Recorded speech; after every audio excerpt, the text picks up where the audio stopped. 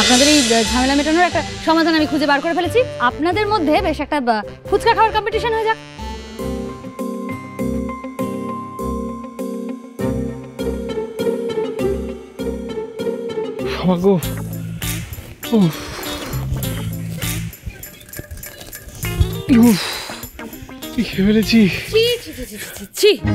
হ্যাংলামোর একটা সীমা পরিসীমা থাকা উচিত। এই আপনি নাকি ফুচকা খান না? হ্যাঁ, বাইরের খাবার দেখলেই আপনার নাকি গা গুলায়, শরীর কেমন লাগে। তা কি করে খেলেন এতগুলো ফুচকা এখন? পই পই করে বারণ করলাম, বার করে বারণ করেছিলাম, আমার কোনো কথা আপনি শুনলেন না। না না, আমি একটা কথা বুঝতে পারছি না, একটা কম্পিটিশনে হেরে গেলে কি এমন ক্ষতি হতো? কখনো না, ঋদ্ধিমান সিংহরা কখনো কোনো চ্যালেঞ্জ হারে না। তাহলে আর কি, ভুগুন এবার। ভুগুন কি, ভুগছি তো। আপনার জন্য আমার এখন এই অবস্থা আছে। এবার দয়া করে একটু চুপ করুন, আমাকে একটু শান্তিতে থাকতে দিন। আমার জন্য? আমি বলেছিলাম আপনাকে ওরকম 100 খানা ফুচকা খেতে? আরো ঝাল দিন, আরো ঝাল দিন। আমি তো খুব ভালো করে জানি আপনি কেন করেছেন। নিজে তো ঝাল খেতে পারেন না, শুধুমাত্র ওই অনিকেতকে দেখাতে ওর সাথে পাল্লা দিতে করেছেন এটা আপনি। আর এমন অবস্থা হয়েছে এখন জল অবধি খেতে পারছেন না। চুপ করুন তো, চুপ করুন। আপনি কি বুঝবেন? আর এখন গলায় গলায় এই অবস্থা নিঃশ্বাস নিতে পারছি না, ভালো লাগে না। বাবা গো, এই ঠাকুর আমাকে একটু, থ্যাংক ইউ। এটাকে একটু পাইচারি করলে বোধহয় ঠিক হয়ে যাবে।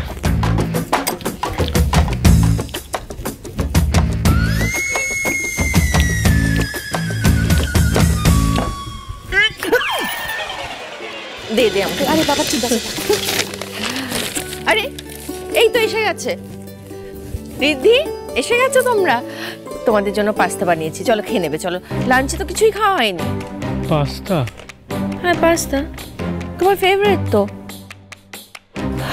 ডোন্ট ওয়ারি, অল্প চিজ দিয়ে বানিয়েছি, ইটস নট ফ্যাটনিং। খড়ির জন্য বানিয়েছি, চলো খেয়ে নেবে। চলো। মা, তুমি মানে পাস্তা করতে গেলে এসবের আবার কি দরকার ছিল? কেন দরকার ছিল না কেন আমি শুনি? এত বড় একটা ক্রাইসিস থেকে খড়িয়ে আমাদেরকে বের করে এনেছে, সেই আনন্দে আমি আজকে পাস্তা রেঁধে ফেলেছি তোমার জন্য, খড়ির জন্য। সত্যি আমাদের খড়ির কিন্তু কোনো তুলনা হয় না দিদি। ওর মতো সৎসাহসী দৃঢ়চেতা মেয়ে আমি আর দুটো দেখিনি, বিশ্বাস কর। ও কিন্তু আমাদের সবাইকে প্রমিস করেছিল যে সব আবার ঠিক করে দেবে। দেখ কি সুন্দর কথা রেখেছে।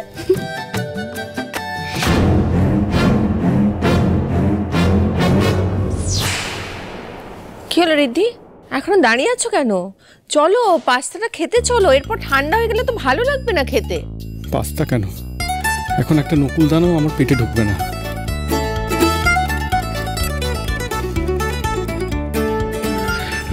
মানে অলমোস্ট বিকেল হতে চললো, এখন আর পাস্তাটা না খেয়ে বরং পরেই খাই, রাতের দিকে। এ কি হঠাৎ অবেলায় খালি পেটে তুমি জোয়ান খাচ্ছ কেন? হ্যাঁ, নাকি তোমরা দুজনেই লাঞ্চ করে এসেছো? দিদি, আমার না মনে হচ্ছে বাইরে থেকে খেয়ে এসছে। তুমি দেখো না রিদ্ধির পেটটা কিরকম ফুলে আছে। আরে হ্যাঁ হ্যাঁ, দাদা ভাই আর বৌদি হয়তো বাইরে থেকে লাঞ্চ করেই এসছে, তাই না দাদা ভাই? কি হলো রিদ্ধি, তোমরা লাঞ্চ করে এসেছো? হ্যাঁ, চুপ করে আছো কেন? বলো কি খেয়ে এসেছো? ফুচকা ম্যাডাম। কি রিদ্ধি ফুচকা খেয়েছে? বাহ দাদা ভাই বাহ। এই তুই নাকি বলতিস তুই বাইরের খাবার খাস না, মানে পছন্দই করিস না, ওগুলো নাকি আনহেলদি, আনহাইজেনিক। আর তুই কিনা শেষমেশে ফুচকা খেয়েছিস। বড় মামি দেখো দাদা ভাইয়ের ক্লাসটা কোথায় গিয়ে নেমেছে। অবশ্য পুরোটাই সঙ্গ দোষ। ম্যাডাম, ওনার কোনো দোষ নেই, উনি খেতেই চাননি। আমি ওনাকে ও এবার বুঝলাম, তাহলে তোমার কথায় ঋদ্ধিমান ফুচকা খেয়েছে, তাই তো? না মা, উনি কিছু বলেন। আমি আসলে ওই কম্পিটিশন, মানে ওই ফুচকার কম্পিটিশন করতে গিয়ে এতটা খেয়ে ফেলেছি। মা, আমি পাস্তা রাতে খেয়ে নেবো, প্লিজ কিছু মাইন্ড করো না। না, লাঞ্চ যখন করেই এসেছো তাহলে পাস্তা খাওয়ার আর কোনো দরকার নেই, বরং এবার তোমার পানিশমেন্ট হবে। আর শুধু তোমার কেন, যে তোমাকে ফুচকা খাইয়েছে সেও পানিশড হবে। কাল তোমাদের ও বাড়ি জামাই ষষ্ঠীতে যাওয়া হবে না।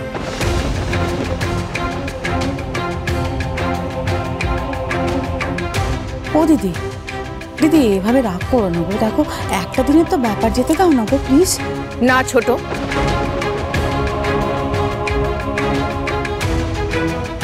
আমি তো বললাম কাল ওরা জামাই ষষ্ঠী যাবে না। ম্যাডাম যেতে দিন না ম্যাডাম, কালকের দিনটা না গেলে বাবা মা খুব কষ্ট পাবে। কিছুক্ষণের জন্য। কিছুক্ষণের জন্য কেন? তোমরা কাল নয় আজই যাবে।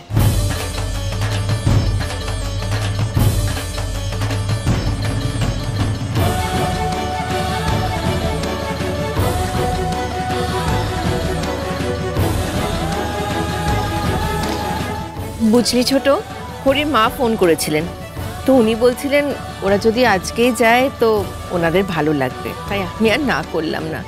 শোনো, ষষ্ঠীর জন্য সব শপিং করে এনেছি, আর আমি তোমার মায়ের জন্য স্পেশালি একটা শাড়ি চুজ করেছি, মাকে দেবে কিন্তু, ঠিক আছে? তাই বলে পাস্তাটা খাবে না সেটা কিন্তু চলবে না।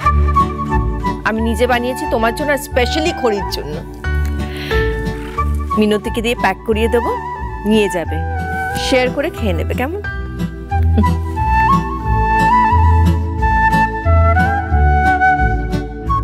ও দিদি শোনো না, বলছি যে ফুচকার কথাটা শুনি না, কিরকম লোভ হচ্ছে। কি কিনছিস তুই? কি সব বলছিস? লোভ হচ্ছে?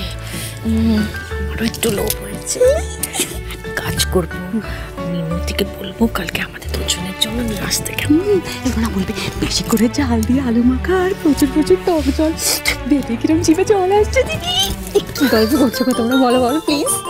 বড়রা যখন কথা বলে তখন ছোটদের আড়ি পারতে নেই।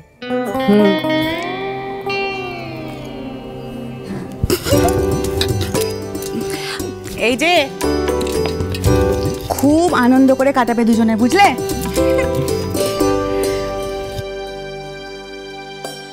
থাক থাক, সুখী হও। আমি জানি খড়ি, জামাই ষষ্ঠীর এই দিনটা সব মেয়েদের কাছে খুব স্পেশাল, একটা ভালো লাগার দিন। ভালো করে ঘুরে এসো আর খুব আনন্দ করে এসো, কেমন?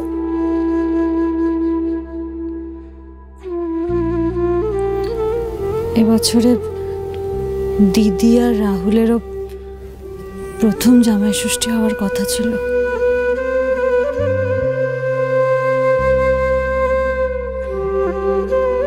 ওদের কথা থাক খড়ি। পারমিতা, রাহুল আর দুটি মিলে যে জঘন্য কাজটা করেছে এটা আমরা কল্পনাতেও ভাবতে পারি। সেই জন্য তো এরকম একটা স্টেপ নিতে আমরা বাধ্য হয়েছি। ওদের জন্য খারাপ লাগছে ঠিকই, কিন্তু যে মানুষগুলো এত বছরেও আপন হতে পারে না তাদের কাছ থেকে কি আশা করবো বলো তো? কে জানে ওরা কোথায় আছে। চলে যাবো মানে? দিদি কাল জামাই ষষ্ঠী, আর আজ আপনি আপনার আপনার মেয়ে জামাইকে বাড়ি থেকে বের করে দিচ্ছেন?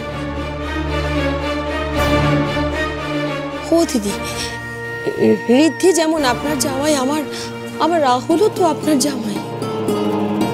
আপনি কোনোদিন ঋদ্ধির সঙ্গে এরকম আচরণ করতে পেরেছেন? ঋদ্ধিকে বাড়ি থেকে বেরিয়ে যেতে বলতে? না, বলিনি, কারণ বলার প্রয়োজন হয়নি। ঋদ্ধি বাবা আর রাহুল একই বাড়ির ছেলে, কিন্তু স্বভাবে চরিত্রে দুজনের মধ্যে অনেক ফারাক, সেটা আমি আস্তে আস্তে বুঝতে পেরেছি। আমি তো দুজনকে সমানভাবে ভালোবেসে সমানভাবে আদর করে আমার বাড়িতে ডেকেছিলুম, কি করে বুঝবো এতটা তফাৎ? একজন একেবারে ভগবানের মতো, আরেকজন একেবারে সে যাক, আমি আর পরের ছেলে নিয়ে কি কথা বলবো? পরের ছেলে নিয়ে, আমার নিজের মেয়ে নিয়ে তো আমার দুঃখের শেষ নেই। আপনি যেমন আপনার ছেলেকে সৎ শিক্ষা দিতে পারেননি, তেমনি আমি একটা অপদার্থকে পেটে ধরেছি। অপদার্থ, এই যে আমার মেয়ে দুতি, এই যে দুতি, অসভ্য, নির্লজ্জ, অসৎ মেয়ে। আমি কি জানতুম এই মেয়ে আমি পেটে ধরবো? জানতুম? এ সব আমার পাপের ফল, বুঝলেন? এ সব আমার পাপের ফল। এই মেয়ের জন্য বারে বারে আমাদের মাথা হেঁট হয়েছে, বারে বারে। বিশ্বাস করে এবার আমি সত্যি কিছু করিনি, আমি কিচ্ছু করিনি। একটা মিথ্যে কথা বলবে না, আর একটাও মিথ্যে কথা বলবে না। মিথ্যেবাদী কুলাঙ্গার মেয়ে কোথাকার।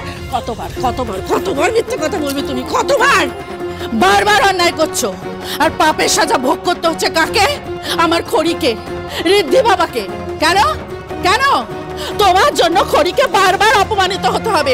তোমার জন্য পাড়া শুদ্ধ লোক বারবার এসে আমাদের অপমান করে যাবে। কেন? বারবার তোমরা অন্যায় করবে আর সাজা পাবে ওই নির্দোষ ছেলে মেয়ে দুটো। কেন?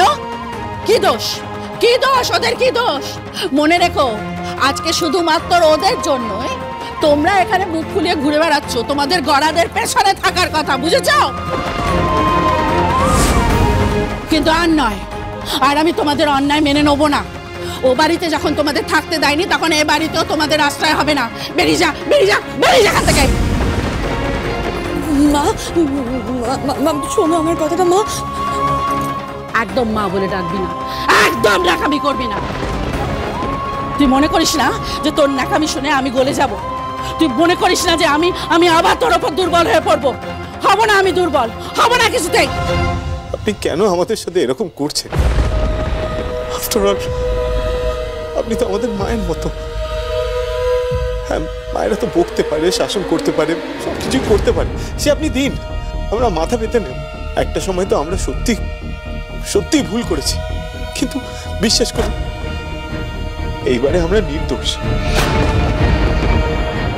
এত কিছুর পরেও যদি আপনি আমাদেরকে তাড়িয়ে দেন, আমরা কোথায় যাবো? মা, আমাদেরকে ক্ষমা করে দিন। বিনা দোষে আপনার মেয়েকে নিয়ে আমাদেরকে রাস্তায় বসতে হবে, এইটুকুনি তো বুঝুন। কটা দিন আমাদেরকে আশ্রয় দিন মা, প্লিজ। আপনার পায়ে পড়ছি আমি। বাহ, একদিন যাদের গরিব বিক্রি বলে অসম্মান করেছো, এখন তাদের কাছে এসে মাথা নত করতে হচ্ছে। বাহ, গরিব বিক্রিকে বারবার মা বলে ডাকতে হচ্ছে। বাহ, কিন্তু কি জানো রাহুল, আজ থেকে 2-4 দিন আগে হলেও না তোমার এই নাটকে আমি বিশ্বাস করতুম, আমি গলে যেতুম। কিন্তু এখন আর বিশ্বাস করব না। সারা পৃথিবী এসে বললেও আমি মানবো না যে তোমরা দোষী নও, মানবো না। আর আপনি বা কম জান কিসে? আপনার ষড়যন্ত্রে আমি আমার খড়িকে আপনাদের বাড়িতে বিয়ে দিয়েছিলাম, বাধ্য হয়ে দিয়েছিলাম। আমার মেয়েটাকে আগুনের দিকে ঠেলে দিয়েছিলাম। আজ আমার মেয়ে তার নিজের গুণে, তার কপালের জোরে ও বাড়ির সকলের চোখের মণি হয়ে উঠেছে। সকলে তাকে চোখে হারায়, ভালোবাসে। কিন্তু আপনি কথা শোনাতে ছেড়েছেন? ছাড়েন কখনো? যখনই সুযোগ পান তখনই কথা শোনান। এখানে জায়গা হবে না মোটে। চলে যান এই বাড়ি থেকে, চলে যান। যত ইচ্ছে অপমান করে নিন, আর তো কদিন। তারপর যে বাড়ি থেকে আপনি রাহুলকে বের করে দিচ্ছেন, সেখান থেকে আপনাদেরকে বেরিয়ে যেতে হবে চিরকালের মতো।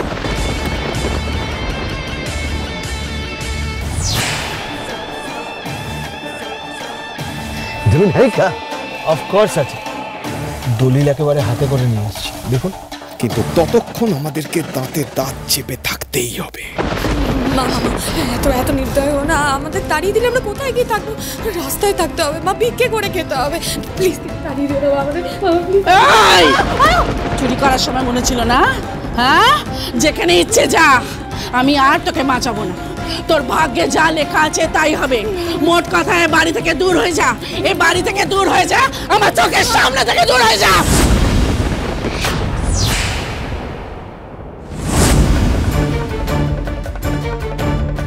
কি ভাবিস রে তুই? হ্যাঁ, আমি সব জানি। বনি আমাকে বলেছে ওই যে সিংহরায়দের এক্সিবিশনে রাহুল আগুন লাগিয়েছিল। তারপর সারা রাত জেগে খড়ি যখন সবটা আবার সাজিয়ে গুছিয়ে তুলেছিল, তখন রাহুল আবার কালি লাগাবার চেষ্টা করেছিল। তারপর তুই ওদের ওই গ্রামের বাড়িতে পুজো দিতে যাওয়াটা মন থেকে মেনে নিতে পারিসনি, তাই তুই ওদের খাবারে পোকা মারার বিষ মিশিয়েছিলি। তুই কি ভাবিস রে এরপরও তোকে আমি ক্ষমা করে দেবো? কিছুতেই দেবো না। তোরা এখানে? হ্যাঁ যাবো। আপনারা ওদেরকে বাড়ি থেকে বার করে দেওয়ার পর ওরা এখানে এসেছিল, ভেবেছিল ওদের চোখের জল দেখে মা ওদেরকে এ বাড়িতে থাকতে দেবে, কিন্তু না, এই বাড়িতে চোরেদের কোনো জায়গা নেই। দিদি, আমি আপনাদের সাথে যা বলেছি, যা করেছি, সব কিছুর জন্য আপনি শাস্তি দিন। আমি মাথা পেতে নেব, কিন্তু আমাদের মাথার উপর ছাদটা কেড়ে নেবেন না। দরকার হলে আমরা গায়ে গতরে কেটে খাবো। দোহাই, আমাদের মাথার উপর ছাদটা কেড়ে নেবেন না। রাহুল, তোর লজ্জা করে না? যে খড়িকে তুই ফাঁসানোর চেষ্টা করলি, আজ তার বাপের বাড়িতেই তুই এখানে আশ্রয় নেওয়ার চেষ্টা করছিস। লজ্জা শরম বলে তোর কিচ্ছু নেই না? এক্সকিউজ মি, এটা তো আমারও বাপের বাড়ি। আচ্ছা খড়ি, আজকে যদি তোরা আমাদের বের করে দিস, আমরা কোথায় গিয়ে থাকবো বলতো? আমাদের তো আর যাওয়ার কোনো জায়গা নেই। এই বাড়িটা তো আমারও, বল। এটা তোমার বাড়ি নয়। যে মেয়ের জন্য আমাদের বারবার অপমানিত হতে হয়, যে মেয়ের জন্য খড়িকে বারবার শাস্তি পেতে হয়, সে আমাদের মেয়ে নয়। আর আর আর তোকে এক মোটে ক্ষমা করা যাবে না, মোটে ক্ষমা করা যাবে না। এই বনি, বের করে দে, বের করে দে, বের করে দে ওকে। এই কারুন কারুন কারুন কারুন, অনেকক্ষণ হয়েছে। হ্যাঁ যান। এই বর্দি, অনেকক্ষণ ধরে হ্যাঁ এবার যা তো। বনি, ওরা কোথাও যাবে না।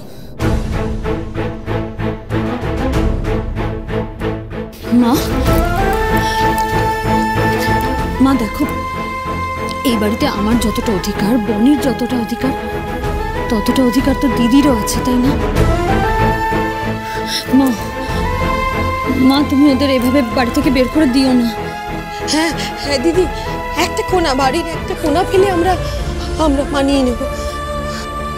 আমার দিকে দেখো, আমি বুঝতে পারছি তোমার রাগটা, আমি বুঝতে পারছি, কিন্তু তুমি একটা জিনিস একটু ভেবে দেখো, যারা আমাদের এতদিন ধরে আমাদের অবস্থা নিয়ে অপমান করেছে, আমাদের এই বাড়ি, আমাদের আর্থিক অবস্থা এসব নিয়ে হেয় করেছে, তারা আজ তোমার কাছে এসে এই বাড়িতে আশ্রয় চাইছে, মা আশ্রয় ভিক্ষে করছে।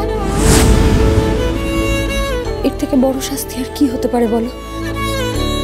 আমি তোমাকে বলছি, তুমি ওদের এক্ষুনি এভাবে বের করে দিও না, ওদের একটু সময় দাও। কি বলছেন আপনি? ওদের সুযোগ দেওয়ার কথা বলছেন। They don't deserve this. আপনি কিন্তু দুর্বল হয়ে যাচ্ছেন। না রীতিমানবাবু, আমি যা বলছি ভেবে চিন্তেই বলছি। আপনি একটা কথা বলুন তো, যদি ওরা সত্যি এতগুলো টাকার গয়না চুরি করতো, তাহলে ওরা এভাবে রাস্তায় রাস্তায় ঘুরে বেড়াতো কি? বেড়াতো না। আপনি তো বলেছেন এতক্ষণে গয়না নিয়ে শহর ছেড়ে পালিয়ে যেত, যায়নি তো। যাদের কাছে অত কোটি টাকার গয়না আছে, তাদের অবস্থা এরকম অসহায় হয় কি? হয় না। রীতিমানবাবু, কেন জানি না আমার বারবার মনে হচ্ছে এইবারের চুরিটা রাহুল আর দিদি করেনি, এসবের পেছনে অন্য কেউ আছে। দেখুন, আমরা যদি ভুল করে রাহুলকে কোনো শাস্তি দিয়ে ফেলি, তাহলে ওর ভেতরের ক্রোধ, ক্ষোভ, হিংসা এগুলো হয়তো আরো বেড়ে যাবে। তারপর ও হয়তো আরো বড় কোনো ক্ষতি করে ফেলবে আমাদের। অবশ্য আপনি ভুল কিছু বলেননি, কারণ দোষীকে শাস্তি দিলেই যে সে নিজেকে শুধরে নেবে তেমনটা নয়। হয়তো ওনার রাগ আরো বাড়বে, হয়তো আমাদের কোনো ক্ষতি করতে চাইবে আরো। একদম একদম। দেখুন, তবে আমরা যে রাহুল আর দিদিকে অতটা সন্দেহ করছি না, এটা কিন্তু ওদের জানতে দেওয়া যাবে না। বলা তো যায় না, জানা মাত্র আবার নতুন কোনো গন্ডগোল পাকানোর চেষ্টা করবে।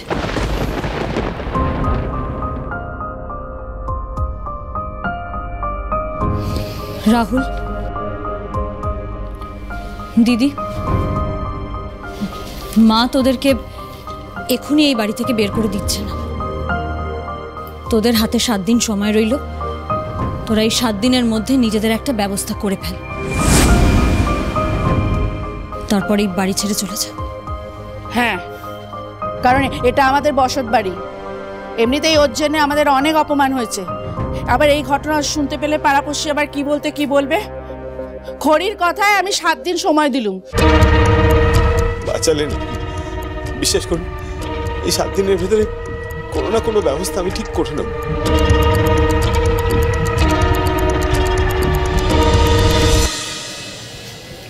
দিদি, চোখের জলটা মুছে ফেল।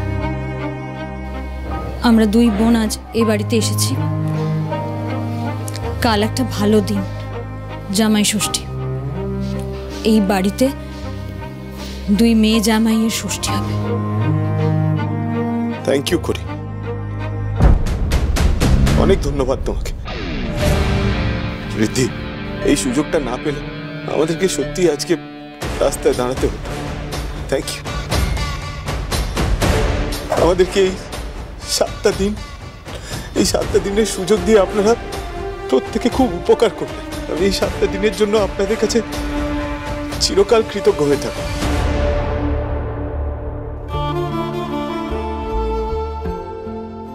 রিধি বাবা, চলো বাবা ভেতরে চলো। এই এত গন্ডগোলের মধ্যে তোমাকে একটু বসতে পর্যন্ত বলতে পারিনি। ভেতরে চলো, একটু চা মিষ্টি ব্যবস্থা করি। ও খড়ি, আর মা, আর আর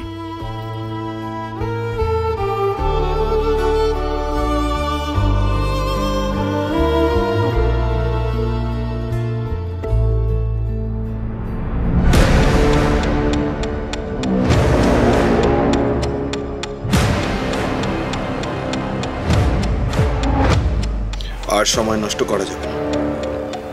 ওদিকে সব রেডি তো? সব ফাইনাল হয়ে গেছে স্যার। ঋদ্ধিমান সিংহরা নিজে দেখলে ধরতে পারবে না যেটা ওনার নকল সই।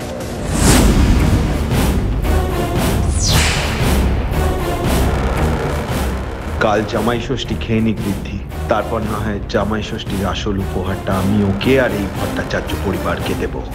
আমাকে দয়া করে 7 দিন দিয়েছিল তো, এবার 7 দিন নয়, ঠিক 48 ঘন্টার মধ্যেই ওদের এই বাড়ি থেকে বেরিয়ে যেতে হবে।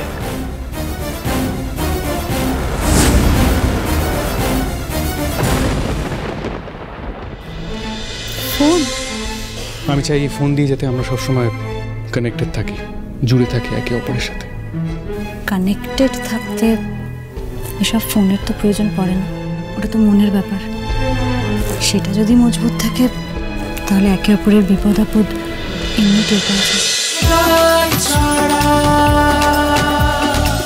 চলো চলো চলো চলো চলো পাল্টাই।